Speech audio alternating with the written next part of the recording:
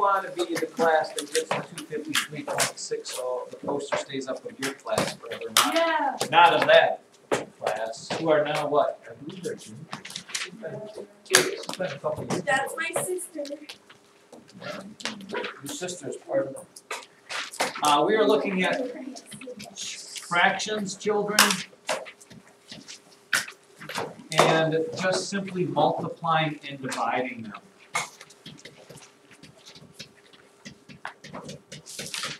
And there can be nothing simpler with fractions because it's almost logical. It's multiplying and dividing fractions is much simpler and easier than adding and subtracting them because you do not, I repeat, you do not need to make common denominators. You don't have to do all that changing stuff. Okay, you do not have to write up and down. Matter of fact, write them across. So if you have 2/3 times 3/5, you simply multiply across.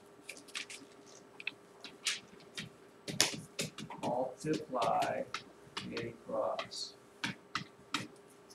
Which means you just go wham and wham. Times and times. 2 times 3 is 6 and 3 times 5 is 15. And of course, you always need to do what we call in the math world, simplify.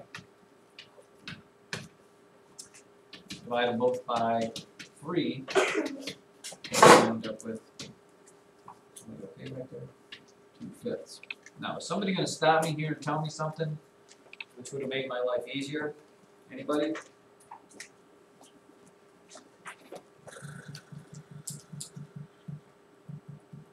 Nobody?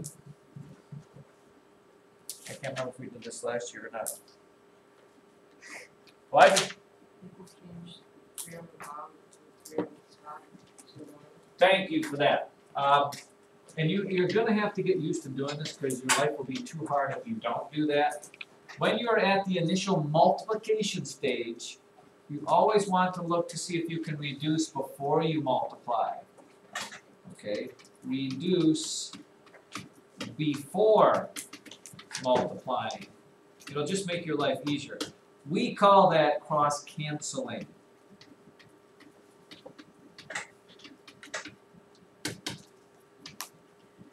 Okay, and by that, what we're doing is we're looking for common factors of tops and bottoms that you can do. Elijah said the 3's. Okay, they're both 3's here. So you just say to yourself, okay, if I had 3/3, what could I reduce them by 3? So if I divide 3 by 3, that becomes a 1. And if I divide 3 by 3 here, that becomes a 1. The 2 and the 5 can't reduce or cross cancel, so bam. Look what you got. 2 times 1 is 2, and 1 times 5 is 5. You skip this whole having to reduce because you reduce before you multiply.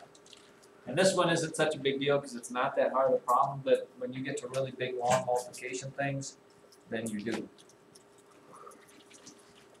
Everybody's good with that? Because that gets us to the division part of the whole scheme. Now, with that, what I need you to do is take out a blank piece of paper because we just have to write something down here.